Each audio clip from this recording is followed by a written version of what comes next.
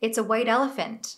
That's what a Port Hope homeowner recently told me about his property that is being subject to an Ontario government land grab under the guise of Highway 401 lane improvement initiatives.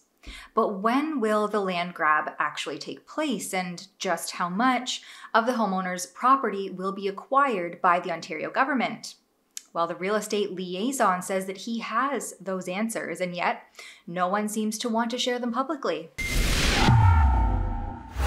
Tamara Ugolini here with Rebel News, and recently I covered the story of a Port Hope husband and wife whose retirement has been miserable thanks to the continuing encroachment of their property by 401 lane widening initiatives by the Ontario government's Ministry of Transportation. The elderly couple, Gary and Diane Shepherd, are set to have their property acquired for the second time in less than 20 years as part of a $25 billion highway expansion and rehabilitation project by the provincial government. The initiative will see several bridges all along the easterly 401 corridor in Port Hope, Ontario, reinvigorated while widening the existing 6 lanes of highway into 10 lanes by the year 2050. But the Shepherds already live dangerously close to Highway 401, which is one of Canada's busiest and fastest moving highways, and it's set to move a mere 14 meters from their back door.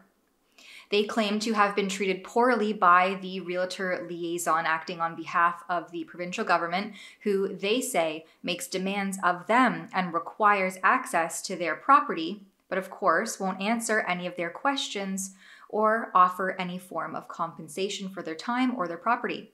And it's not their first time being in this situation.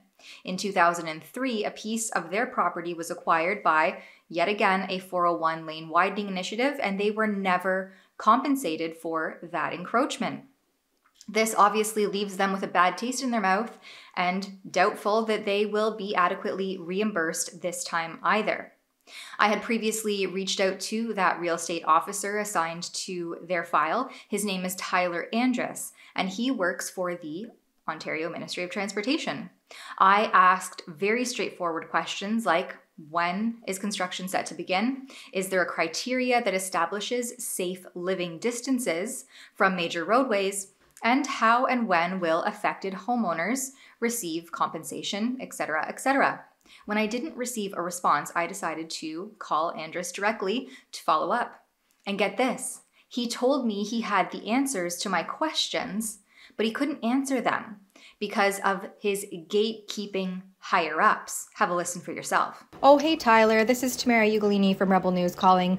I had a few questions for you about the 401 extension that's to be taking place in Port Hope, Ontario. Yeah, hey, Tamara. I did get your email. I was asked just not to respond. The reason being that all media requests, I'm not really authorized to respond to questions.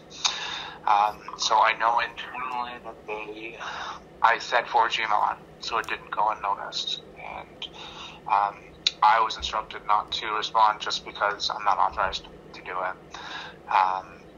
What I would say, I know you gave me a deadline yesterday, but I believe it had gone all the way to the top, your email, and they were working on getting something back. I'm not sure where that is, but I'm certainly happy to follow up about it and see if I can get you an answer to what you're looking for sure. Do you have any idea when you may have some of these answers, or who will?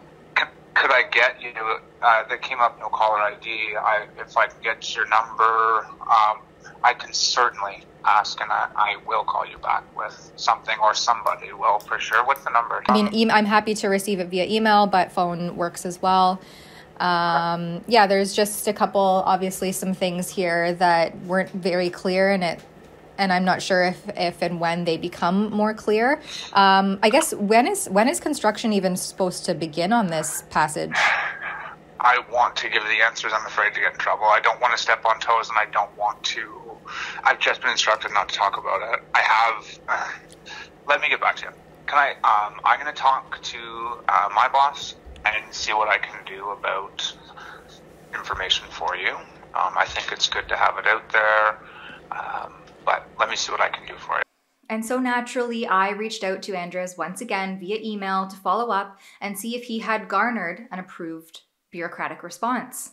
Of course, he simply directed me now to the media line for the Ministry of Transportation, and so it goes. I forwarded all of my questions from roughly 2.5 weeks earlier and gave a new deadline, which sadly they did not meet. Basically, the government land snatchers can come in, demand unlimited access to your property whenever they want, and demand that you acquiesce to their requirements. But the moment that you start asking reasonable and rational questions, there is this red tape riddled gatekeeping bureaucracy to try to navigate through, whose salaries, by the way, you pay for. For Rebel News, I'm Tamara Ugolini. This reoccurring lack of transparency with all levels of government is exactly why we launched a petition and email blast campaign at showusthetruth.com. At that special website, you can see how the government is notorious for keeping the public in the dark about their own conduct. And also, you can demand an investigation into taxpayer-funded shadowy consultancy firms like McKinsey & Company. A founding principle of democratic society is transparency. Challenge the government to uphold it at showusthetruth.com.